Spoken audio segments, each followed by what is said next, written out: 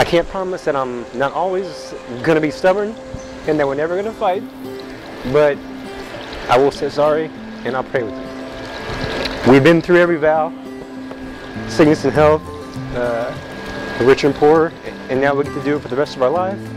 And I'm excited because you're my favorite person and I love you. What are you going to listen to?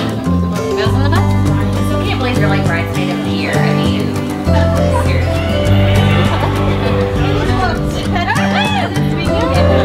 What I do, guys?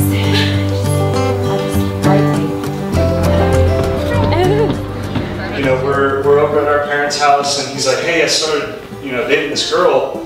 I was like, "Cool. Is it serious?" He's like, "Dude, she lets me be me."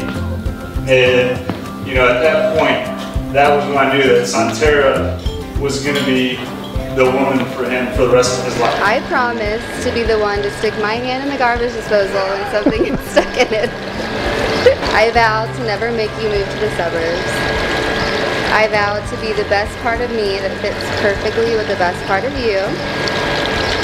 I promise that one day we will find a way to get paid for cuddling because we're really good at it. And I vow to forgive you if you break one of your vows, if you forgive me too.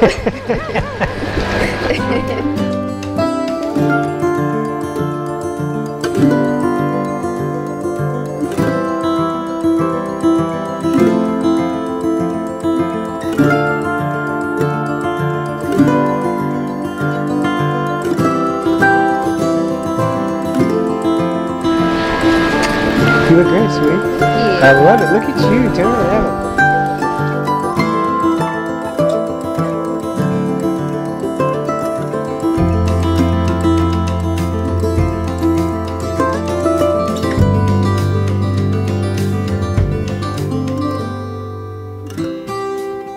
Ladies and gentlemen. No, not ladies and gentlemen. Family and friends. Mr. and Mrs. Ryan Mayer.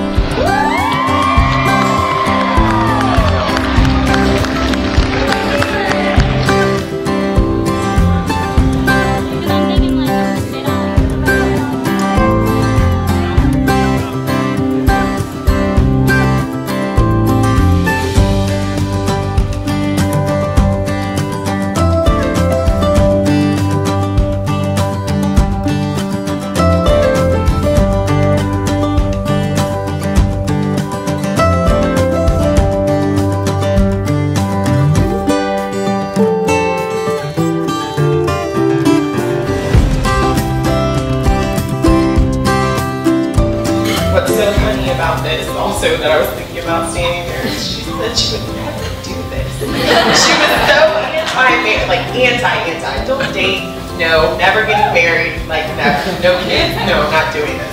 And then so today comes and it's just, this is your punishment for being so wonderful.